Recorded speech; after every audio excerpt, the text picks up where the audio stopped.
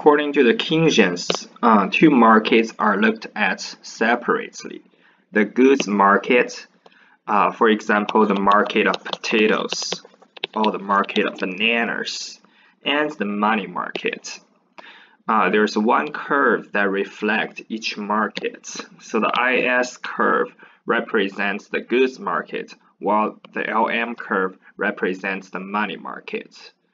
IS comes from investment saving, or you can think of the IS curve as the demand and the supply of goods like potatoes.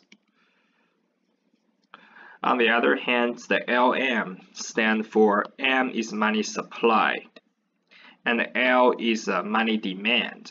Sometimes we also call money demand a liquidity preference, because money is considered to be the most liquid asset.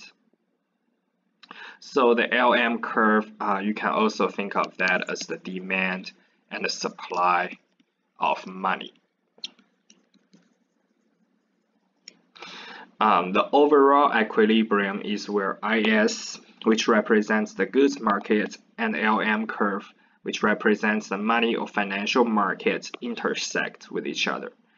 And the ISLM framework is a very convenient framework to analyze fiscal and monetary policy.